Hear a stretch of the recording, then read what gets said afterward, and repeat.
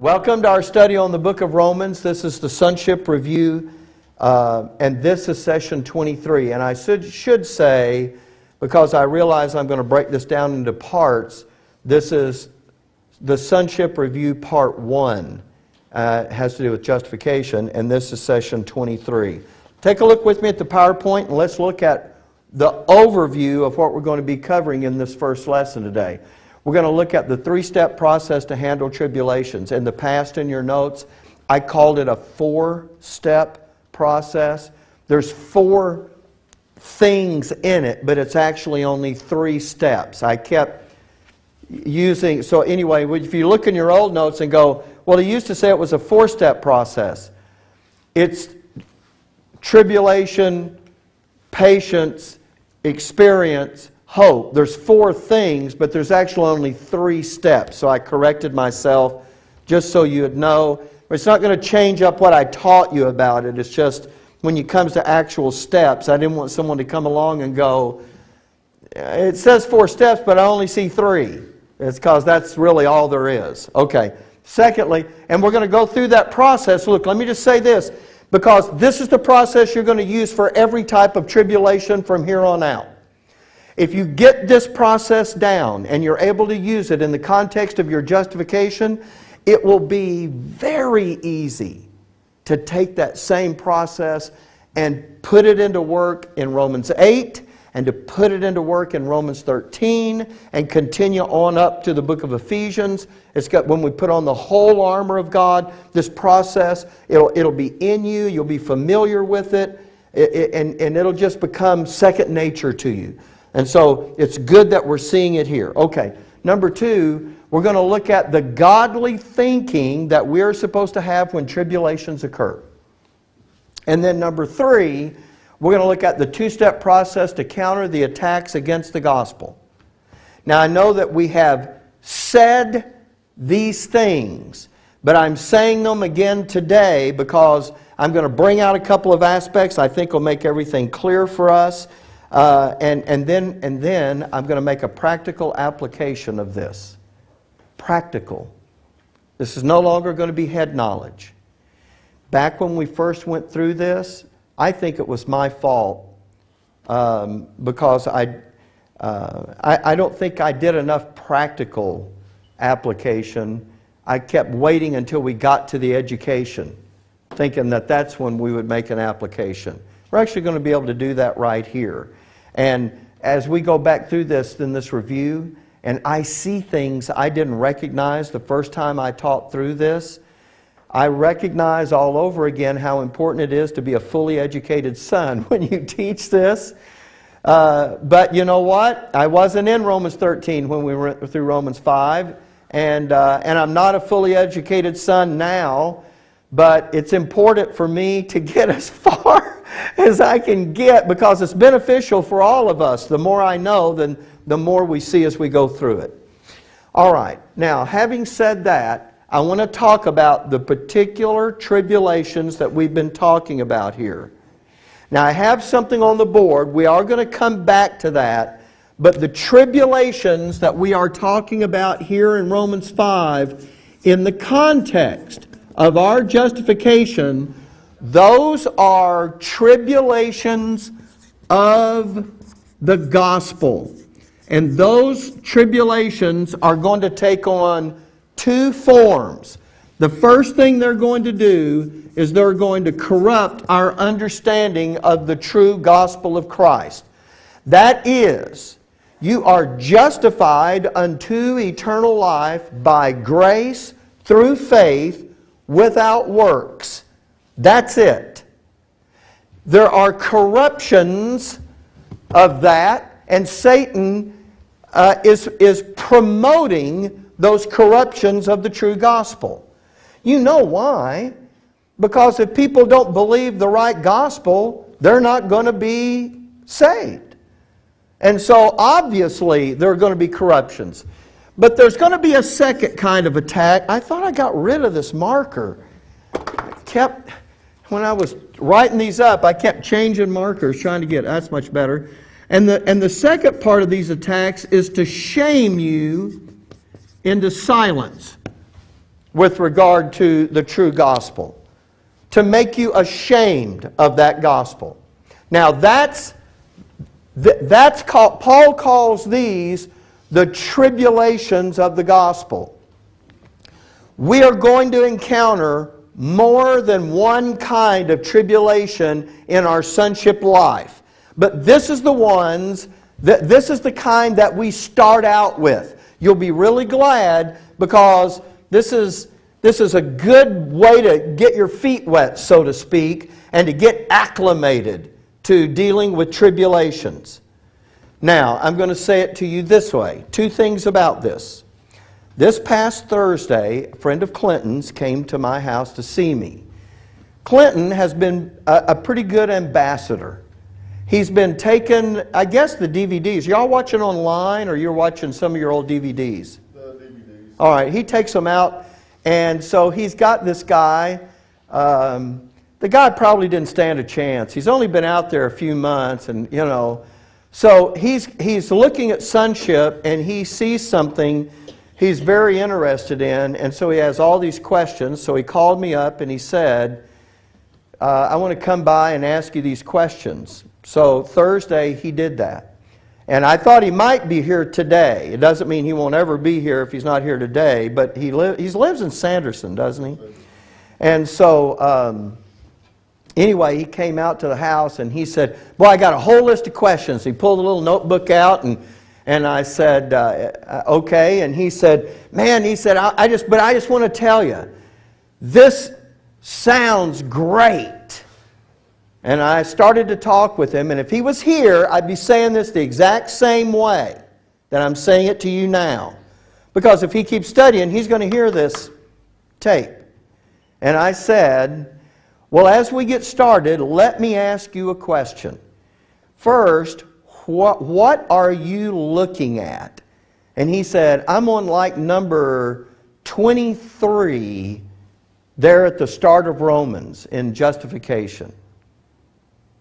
And I thought, wow, that's really close to where we are in this review. And I said, well, okay, here's my second question. Tell me when you trusted Jesus Christ as your all-sufficient Savior. And he said, that was actually one of the things I wanted to talk to you about. I think I need to do that. He said, would that be okay? Oh, I don't know. I'm awfully busy. I don't know. Of course that'll be okay.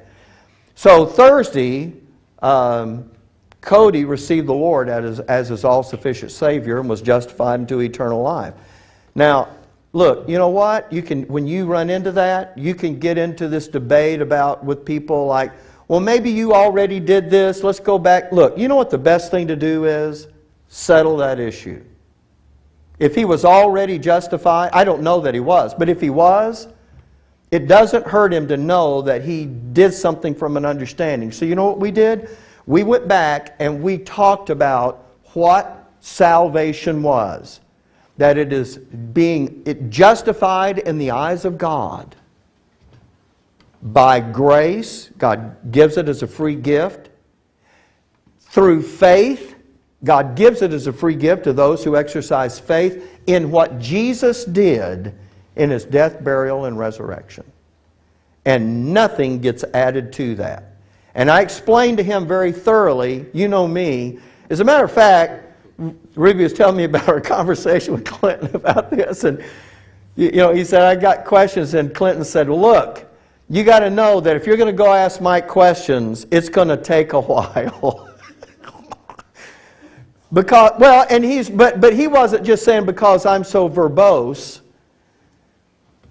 although I may be, because everything is connected to something else that you have to understand. So good job, Clinton, to set the stage for all of that. So you know what? When we got through and I quizzed him, he understands that if he were to put his faith in, okay, I believe Jesus died on the cross for my sins, but I also need to be baptized. Or I also need to join the church. Or I also need to do some good works. That you're ultimately, when you add that, you're ultimately saying what Christ did is not sufficient in and of itself. It's not enough. I've got to do something to add to that. And that's not saving faith. You're right back to trying to produce your own justification. Well, the reason I brought that up is because, not to just dwell on that, but I did want to talk about the fact that, you know, that work that Clinton's doing out there has not been for nothing. I mean, this guy is really excited. But now here's what I want to say. And I told him this. I took longer to tell him than I'm going to tell you, because once I say it, you know. He is going to encounter these two tribulations of the gospel now. It is too late to unjustify him. That's the good news.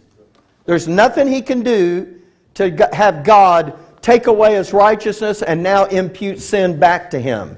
That is a finished process. And that's good news. So it's permanent. But here's what Satan will do. Instead of this guy going around now and telling anybody that you are saved by grace through faith without works, he would rather corrupt this guy's understanding. And so, and that's what he'll do. And if he's not going to corrupt the true message, then he would want to put him in a situation where he would shame him into silence. Now, I do want to say one other thing about this, and we'll talk about this in detail later on, but I just want to bring it up now. Satan is not going to individuals in the world and whispering in their ear, or let's do it the way we would think, planting thoughts in their mind to get them to personally go attack this man or even the people sitting in this room. Here's how he has done this. Through his course of this world, he has created an atmosphere that is now full of the corruptions. And so what's happened is these corruptions have been repeated and repeated and repeated. That whole religions now have formed around them. For instance, there's a verse in Mark 16:16 that says this: "He that believeth and is baptized shall be saved." That's the first half of the verse. So the Church of Christ adhere to that verse, and they say, to be saved, you need to believe on Jesus and be baptized. That is a corruption of the true gospel. And if anybody is trusting in their baptism at all, then listen, their faith wasn't in what Christ did as being sufficient. That's what saving faith is. Now, I know that that's sad, because if that's true, and it is, then there's a whole lot of people in the Church of Christ that are not going to go to heaven. And that is the evil of the corruption. And they're sincere. My son-in-law, he was raised in a Church of Christ home. And when he married my daughter and started coming to the church, and he never really went to church. You know, I mean, he's raised in that as a kid, and you know how it is when you're a teenager and, you know, you get all rebellious and you take off and do your own thing, and he just drops out on God altogether. And then when he marries my daughter and he starts coming and he starts hearing the truth, he had to hear this from family members that, you know what, you're going to go to hell if you don't, you know, and then just attach, you know, whatever it is that's said. That's the price of the corruption. So I'm not saying that the devil is going to come to this man, but what I'm saying is now there will be an effort. The thing is already in place. In other words, it's already a part of the culture. It's already a part of the society. It's already part of the religion of many people. And that now is just going to be the way that it is. By the way, it was there before he got saved too. It was. Which shows you how important the work that Clinton is doing with him. Because he hears the truth. He responds to the truth. And now what he's got to do is he's got to make sure that he doesn't get corrupted. Now we went through all that, and I think he's got his feet planted pretty firmly. But I said, here's the next thing though. When you hear those corruptions, or you're in an atmosphere where someone now is making statements that are meant to shame you over the fact that you have believed the true gospel, God is now going to give you some doctrine to deal with that, to deal with both of these tribulations. So that's all that's in Romans 5, because the context is how you got saved. That's the tribulations there. But look, as we learn to put that I've already gone beyond that now, that three-step process to handle tribulations, as we put that into motion to handle these tribulations, then the tribulations that happen in your everyday life as part of the sufferings of this present time, that's the same process you're going to use. But you're going to look at different doctrine, but it's the same process. What's the doctrine that we're going to look at in order to combat these tribulations? It's everything that we've learned up to this point in the book of Romans. He's given you the doctrine, and now he's going to tell you how to utilize that doctrine to combat those tribulations. So we're going to, and then guess what? We're going to get into sanctification. You're going to be given more doctrine, and you're going to be taught to use the same process now to handle the tribulations of everyday life. And then you're going to be taught how to handle the tribulations of the individualized attack from the adversary, because you cast off his works of darkness. And you provoked him into a response. But you're going to use the same process. So this is very valuable for us to wrap our minds around. Okay, so here is that process right here, Romans 5:3. And not only so, but we glory in tribulations also. And when he says not only so, you remember what was previous to that. He said, and we rejoice in hope of the glory of God. And not only so, but we glory in tribulations also. I want to be clear. When he says we glory in tribulations also, he's not saying I'm happy about encountering these tribulations of the gospel. He's not saying I'm happy that someone is corrupting the gospel or trying to shame believers into silence. He's saying, but we glory in the midst of those tribulations, not in the tribulations themselves. In other words, our rejoicing and hope is not going to be diminished and not going to be affected by these tribulations. We're going to continue to glory in the midst of those. Everybody got that? Okay. And he says, knowing that, and that I just highlighted it here to say, because there's something you've got to know in order for that to remain true. For you to continue to rejoice, for you to glory in the midst of those tribulations, then there's something you've got to know. And so that's all. And so now we're going to go look at the same verse again, highlighting the first step, knowing that tribulation worketh patience. So the first thing God wants to do is change the way you think about things. You know this process. Godly thinking, godly living, godly labor. Old hat for us now. So the first thing he wants to do now is make sure that these tribulations do not have their intended effect upon you. Now, this is what they're trying to do, but what is that supposed... But let's change that just for a moment. Yes, they are trying to corrupt the message of the truth, and yeah, they are trying to silence anybody from giving the true message.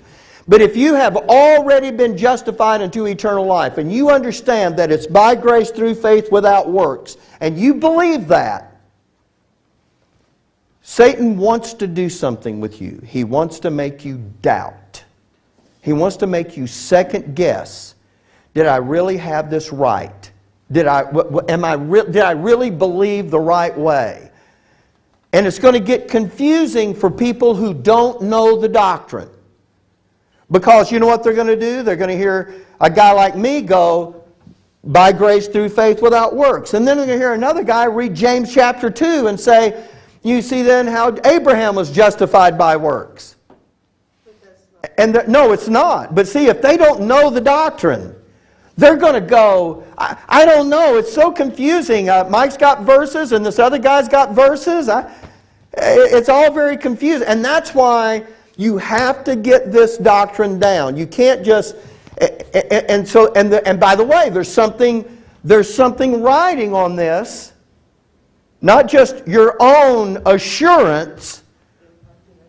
Yes, there's an impact being made in the heavenly places. Exactly right. And there's an impact being made by those that are listening to your conversation. Someone's talking to you about it, or they're talking to someone about it, and the person goes, well, I don't know. I mean, it's all very confusing. I'm just not sure. Maybe this person hears that, and they go, well, now I'm not so sure. So we can't allow Satan's untruth to continue unimpeded. Okay, so here's what's going to happen. Tribulation worketh patience. And I want to talk to you about the way that happens. And first of all, we have to remind ourselves what patience is. And here it is. Patience consists in the abstaining from all complaint or indication of what one suffers. And patience endures with now this is the part that's important for us. Patience endures with an easy mind and without the disturbance of our looks and words. So let's suppose for a moment, let me use Crystal. Can I use you for a second? Come up to the platform.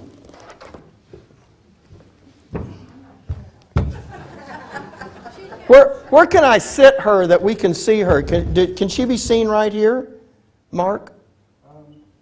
Sit right here and let's see if he can see you on the camera. Okay. You got her? Okay. Now here's Crystal. Now Crystal has been saved, and she hears this doctrine. But let's suppose that someone comes along and they're going to now say something different than the true gospel. They're going to talk to her in a little different way. And so they're going to say, let me tell you something that I learned, Crystal. I learned that if you don't get baptized and join the church, that you're not really saved. If she's not sure of what she believes, what will be going on in her? What will go on in you? If you're not sure and somebody says that, I'm going to be very confused. She's going to be confused. She'll start to doubt. And if you start doubting, if you really believe the truth, what will happen? What do you be thinking then? Well, if I believe the truth, then I won't be doubting. No, okay, but let's suppose that someone said something that made you doubt. I'm going to have to repeat what she says because she's not wearing the microphone and I want this to pick up. Very confused, very... Will you be worried then about whether or not you were saved? Yeah, you'd be, okay. She'd be confused, she'd be doubting, she'd be wondering if she was really saved. And if you're wondering if you're really saved, are you going to be telling anybody about how to be saved? No. No, and that's obvious, isn't it? Because if I'm not sure how you get saved, I'm not sure what to tell anybody about how to be saved. So, as we're looking at this, now look at that definition, that second part of patience. Patience endures with an easy mind, because if you hear something that shakes your belief, do you have an easy mind about that? No, you know what you do now? You panic. What if they're right? And it's an easy mind without the disturbance of our looks and words. So if she heard someone corrupt the gospel and she didn't, all she did is she got saved one day, but no one ever taught her the doctrine behind justification. Because that's what makes you sure. So when she got taught the doctrine, she becomes sure. But if she doesn't know the doctrine and then someone comes along with the corrupt version of the gospel, all of a sudden now she's panicked. I'm even worried about, am I really saved? She might go home and say to her mom, look, how do we know? How do we know? And disturbance of looks and words? See, that's not patience. But here's the other thing. Patience is not an act. The Bible is not saying, act like you're patient when you're really not. That doesn't do any good, does it? No. Okay, you want to go sit down for a minute and I'll bring you back up? No. You want to stay here? Well, if you're going to bring me back up, yeah. Okay, go sit down. I won't bring you back up.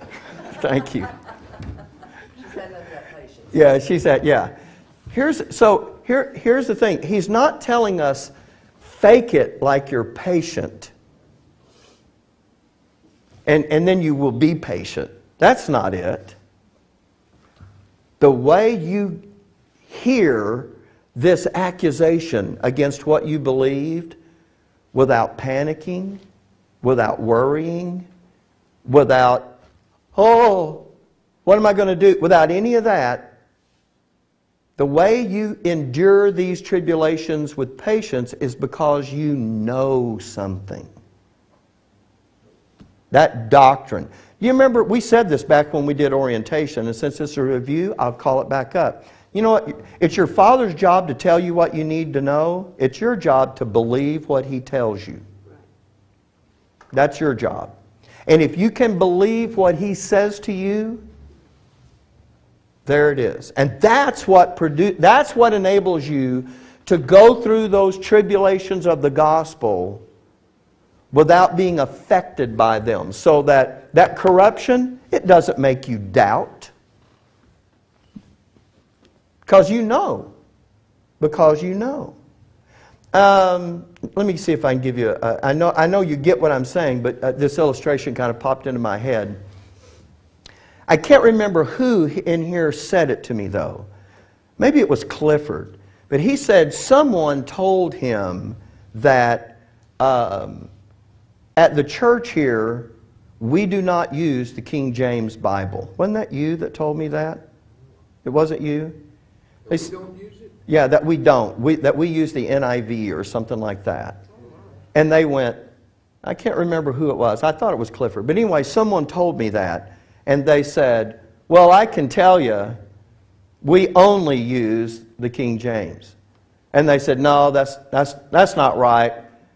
And they said, well, I go there, I would know. And the person went, no, that he uses something else.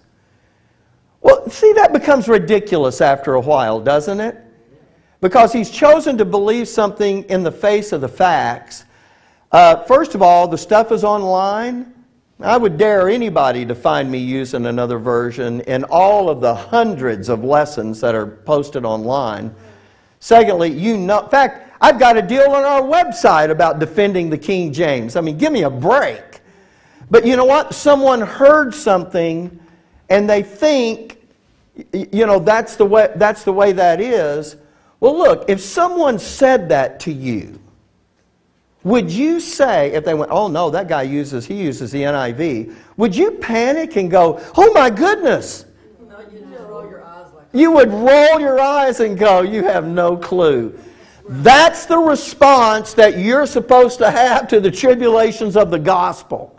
When someone comes along and says, you need to work to be saved, or you need to be a member of this church to be saved, or you need to perform this ceremony in order to be saved, or you're not really saved, and no matter how much they emphasize it and try to intimidate you, does it have an effect on you? If you know the doctrine does have any more of effect than someone saying, you know what, that group over there, they're slaughtering chickens in there and doing, I mean, you know what, you would look at that and go, you don't know what you're talking about. Fried chicken. Would it, well, we do eat fried chicken, now we do that. But you see, do you understand what I'm saying? Can you endure that patiently? Yes. Yes, you can. You can endure that patiently because you know better. And that's what's going on here. Clinton? One day when I was talking to Cody was because he's got a lot of friends and they use all different Bibles, and we watched that video on The King James. King James. I mean, we watched it 3 times before. He's like, really? But you was talking about the thesis and all, and how many books the King James was based after, and how many of these Right. were based after so and so. It's really good. It made sense to him then. Oh yeah. Yeah. But it really surprised him, and then he was like, Yeah, well, yeah, and you know what? And once you know, the attack against that doesn't faze you anymore. Yeah. All right, so here's what, now look, I need to go over because I need to get to this. Because in the second session, I need us to put this into use. I need you to see how to use this. So let me move on with this. And the second part, and patience experience. And so as you, without being ruffled, as you patiently encounter these tribulations, even these, this one, see, the doctrine is supposed to produce such confidence that even when someone tries to shame you into silence, you do what Paul did in his introduction in Romans 1:16, because in Romans 1:16 Paul says, I'm not ashamed of the gospel of Christ. It's the power of God unto salvation to everyone that believeth. It actually makes you want to. It kind of goads you into doing something you might not have been thinking about doing, exactly. And so instead of being shamed into silence, it now has you declare the fact that you're not ashamed of it. And that's, look, the adversary wants one thing out of this.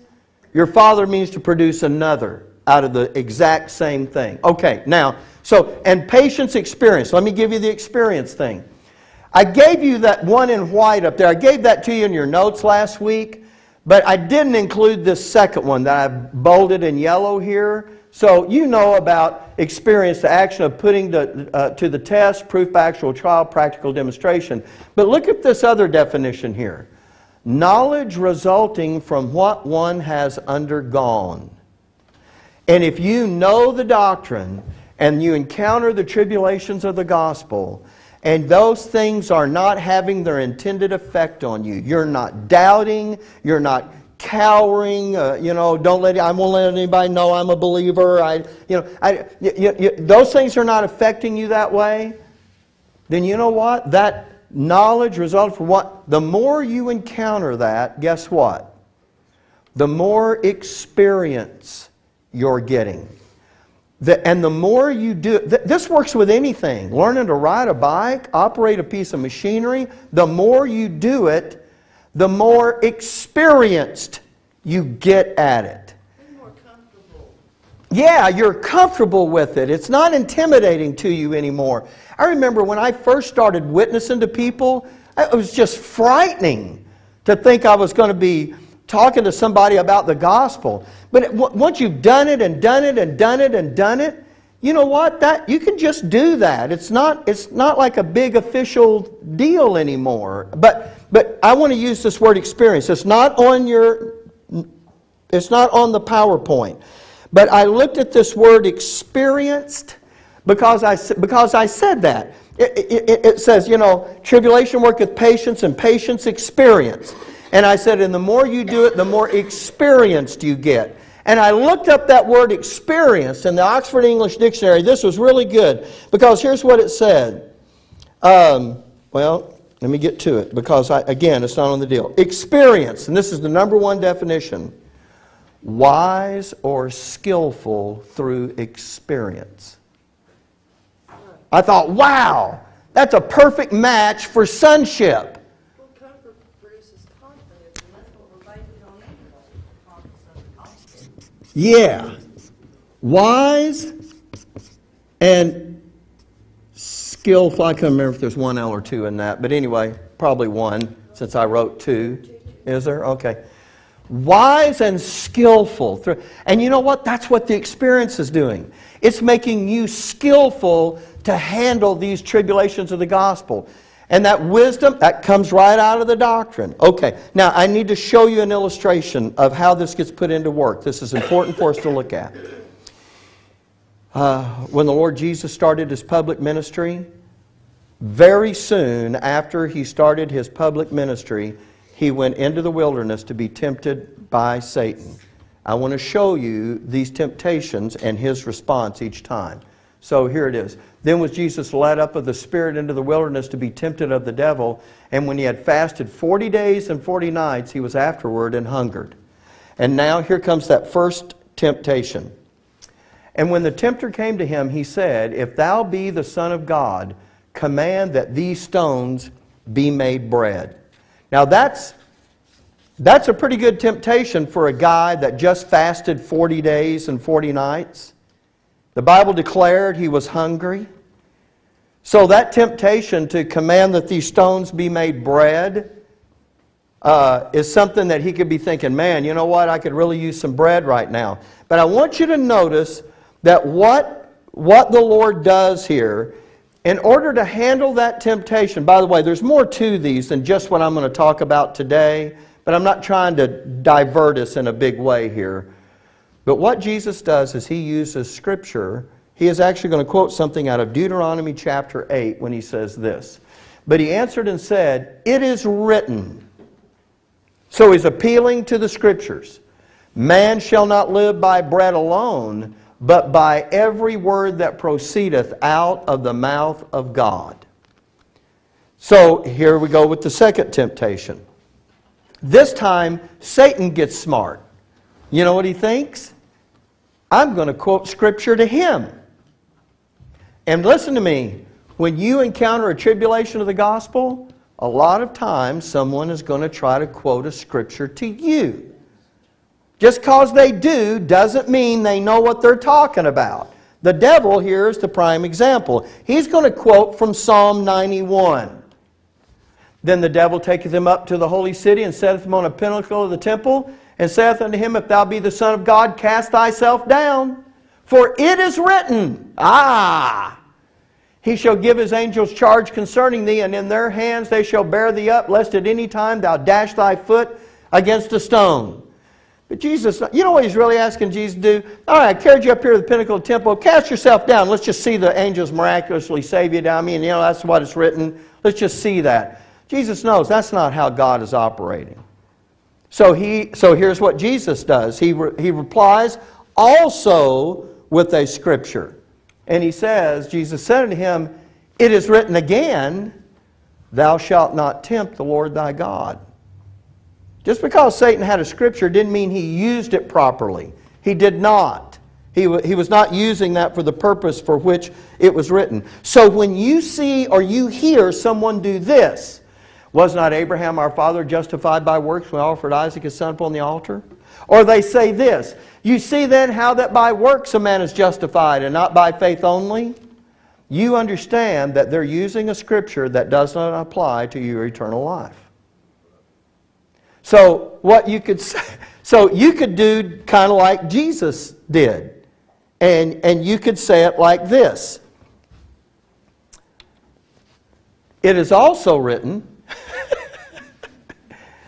For if Abraham were justified by works, he hath whereof to glory, but not before God. That's the eternal life justification. For what saith the Scripture? Abraham believed God, and it was counted unto him for righteousness. Now to him that worketh is a reward not reckoned of grace, but of debt. But to him that worketh not, but believeth on Him that justifieth the ungodly, his faith is counted for righteousness. There's a passage that corrects that improper use of James chapter 2. There's not anything wrong with James 2. The problem is the misapplication of it. And so that corrects that. And then you could also go, just like we could do it in a shorter way, how about Romans 3:20? Therefore by the deeds of the law there shall no flesh be justified in His sight. Once again, this is talking about a justification in the eyes of God, which is unto eternal life. Not a justification like in James, which is in the eyes of men. Because, Mike, a lot of times when people are bringing this stuff up to you, it's not that they want to know the truth or that they're really questioning about it. They just want to debate because they're going to be right. True. You know, and they're not even looking for a truthful answer. They just want them to argue. I want to say that because people are going to be wondering what I'm listening to here. You're saying there's a lot of times when people bring those things up, they're not even looking for the truth. They're just looking for a debate. And that is true. And if, matter of fact, you all know that even though you were to give them these verses, a lot of those people, it won't make a dime's worth of difference to them. But you're right. But for someone who may be wondering and someone who is listening, the fact that they heard the truth can make a real impact. There will always be people who will reject the truth, at the end. All right, now let me take you back now to the third temptation. And by the way, I know what you're I know what you're thinking. I know what may be in someone's mind as they think about, well, wait a minute. What do I got to do to get myself equipped? Jesus evidently knew these scriptures. That's what I was talking about. We got to know the doctrine. So if we know the doctrine, we'll be able to counter what is said. And if you say, well, yeah, but am I really going to be able to do that? You will. And let me tell you what a nice guy I am.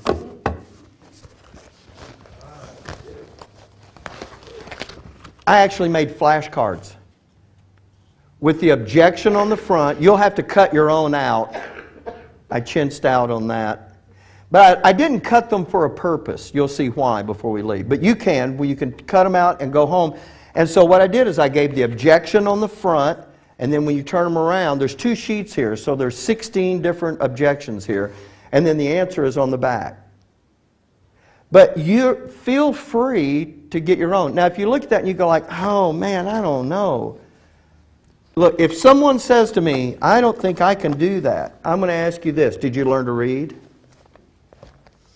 Did you learn math? Do you know how to write? Then you can do this. This is just about desire.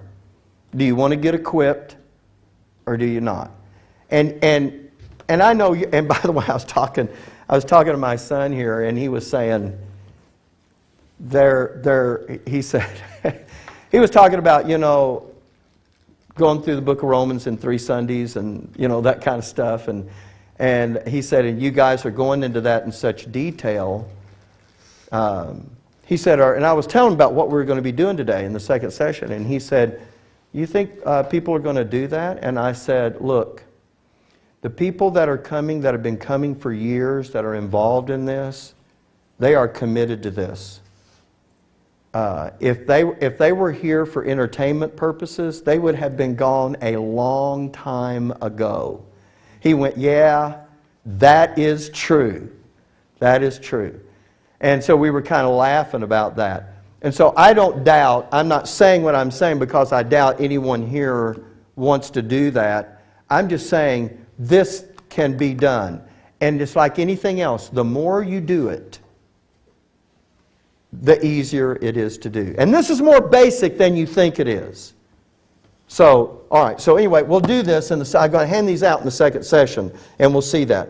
But what I need to do is I need to get back over here and look at this third temptation. Again, the devil taketh him up to an exceeding high mountain, showeth him all the kingdoms of the world, and the glory of them, and saith unto him, all these things will I give thee, if thou wilt fall down and worship me. Then said Jesus unto him, get thee hence, Satan. There's the repudiation of Satan and his falsehoods. For it is written, all 3 times Jesus is answering out of the doctrine. Thou shalt worship the Lord thy God, and him only shalt thou serve. Then the devil leaveth him. Behold, the angels came and ministered unto him. And so the Lord, that's the model of answering out of the doctrine, which means we have to be aware of it. And then we come to the third step in the process and experience hope. And I can just give you that in a nutshell. That hope, it means that what you believed when you believed that you were justified by grace through faith without works, you are more sure of that on the other end of this thing than you ever were before. Do you know why? Because you've seen it put to the test. You've seen it come under attack. And guess what? It works. You see it work. And that may be something that we wonder about and we think, well, does the doctrine really work to do what it's supposed to do? It really does.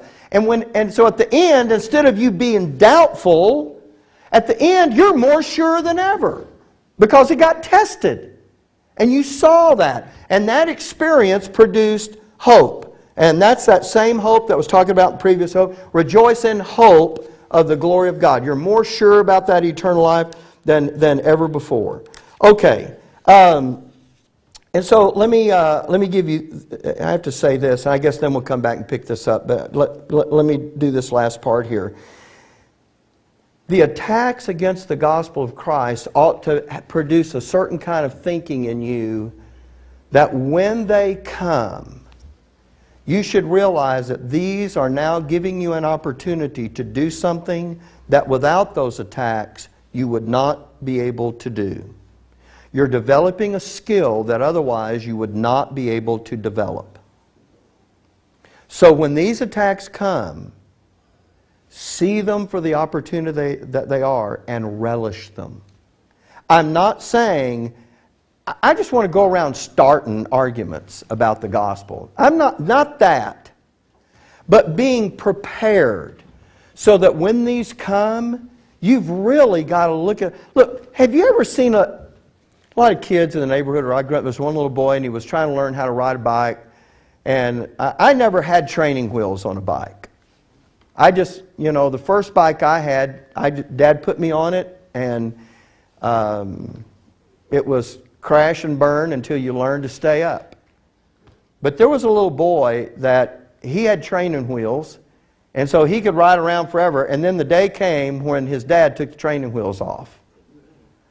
And oh man, you know what he did? He cried, he yelled, he finally said, I don't want to ride a bike. I don't want to ride a bike. He didn't look forward to that process of falling over. Although I'd seen him fall over. I mean, you can fall over even when the bike has training wheels on it. It's just it kind of keeps itself up under some conditions. But he didn't even want to do it. Here's what I'm saying to you. Just be prepared. As much as you go through this process, you understand you're laying foundation for a different kind of tribulation that you're going to handle again in the future. You're gaining valuable experience here. And this is going to work for you, not just now, but also out when we're in the creature. Satan going to be fighting us when we're in the creature? Well, we're going to have to remove him from the creature. And we're going to have to undo some things that he has done up there. When you say remove him, he's already going to be he's already going to be cast in there. It's cast in the bottomless pit. Well, remember that they're in the heavenly places, and there's a time when he and his angels are cast unto the earth. They're going to have to be removed from those positions. Now, I know the Bible talks about, in Revelation, it talks about Michael and his angels' fault and the dragon and his angels' fault. But you understand who it is that's actually going to be taking over those positions in the heavenly places. That is us. And although Revelation is not talking about the part that the body of Christ plays, I do believe that we're involved in that process. You'll have to go to Paul's epistles to look at that. Satan's supposed to be locked up for that millennium. Well, for the millennium. But remember, when you get to this last part, there is a place when at the midpoint of the tribulation in which Satan and his angels are cast to the earth, and you've got that 42 months of the last half of the tribulation. They've got to be cleared out, and that's going to be, and that's not a thing where God is just going to go, okay, they're cast out. I did it. This is an actual. And if you're going to judge angels, administrate over angels, you're going to be directing them in this effort. So when the tribulations are going on, we're going to be up there working Yes, sir. at that time? Yes, sir. In the last half of the tribulation. Like you just said, in the middle of the tribulation, when they're cast down to the earth, well, where are they now? They're not on the earth now. No, yeah, they're up there now, principalities and powers. And so when they get cast out, we assume that, by the way, there are things happening in the last half, in the Great Tribulation there, where some things are coming out of the heavens as part of the judgment of things on the earth. We're going to be involved in that. When the Lord says this is those great hailstones and some other issues, you know what? We're going to. It depends on where you're stationed as to what's exactly going on in your particular part. But yeah, and so we are going to have to confront them. And not only that, there will be strongholds that have been built in the heavenly places that we're going to have to tear down and establish something else in its place. So there is that issue that is going to be that we're immediately going to be confronted with when it comes to that. So I'm just saying, when these tribulations come, look at them as the best practice you can get. And so take advantage of that opportunity. I don't mean get up every day and go, I sure hope I can get in a fight with somebody over the gospel today. Although we have a few in this congregation that have that kind of characteristic. I won't mention any names, but you know who you are. So, but what I am saying is that when that time comes, think of it, here's a chance for me to become skilled in this. Here's a chance for me. Look, if I'm trying to practice something to do it and there's a bunch of people doing it and I've got to wait my turn every time, you know what I'm really wanting? I'm wanting to have more turns. I want to practice more. I want to get more skilled at it. I want to know how to do this. Look at it that way. So let me sum it up and then we'll take our break. The tribulations of the gospel give us an opportunity to produce patient endurance. This is like the beginner phase of it, right here. If you know the doctrine, don't get shook up when you confront those things. You patiently endure those. Secondly, they give you the opportunity to gain experience in confronting Satan's attacks. No, this is not him personally, but it is something that is in place because of what he has done. And this is, again, the beginning phase of that. It's the opportunity to become skilled in utilizing the doctrine, to learn how this works. And if you get this down, I promise you, when you get to Romans 8, it's easier. It's easier than when we went through it the first time. In fact, when we get over there, you're going to understand some things. So look, there are some things I don't say it's true for every single person, but there are some things you don't quite have nailed down yet in your thinking. Because of this work, when we get over there, it's going to suddenly clear up for you. In fact, it won't surprise me for some of you to say, you know what, I actually wasn't even thinking about that right. But because now I see how this works, I get it. I get it. And this is how important that will be. So you'll become skilled in utilizing the doctrine. It's an opportunity to make you more sure of your hope than ever before. It's an opportunity to expose Satan's corrupted gospel. And it's an opportunity to labor with your Father. And that's what this whole thing is geared for. Laboring with Him. Okay. I have one last thing. We'll do it after the break. I have one last thing to do when we come back from the break, and that's to talk about that two-part response to the tribulations. It's very short. And then I want to pass out these cards, and I want to show you how we're going to practically respond